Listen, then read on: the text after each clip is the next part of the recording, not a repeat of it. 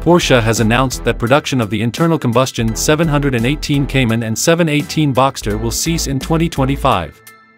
This news was confirmed by Porsche's production manager, Albrecht Reimold, in an interview with Automobilwoche.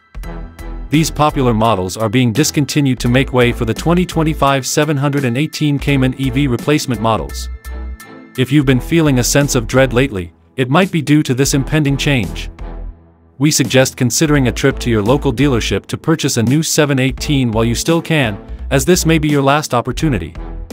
The end of production for the internal combustion twins is set for mid-2025. The decision to discontinue these beloved sports cars is not due to a lack of sales but rather to make room in Porsche's lineup for their electric successors. The upcoming fully electric 718s are expected to be available in both hardtop and convertible versions, similar to the current gas-powered models.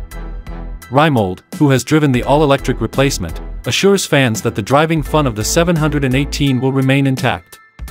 Our experience with the 1073 horsepower 718 Cayman GT4 ePerformance race car supports his claim.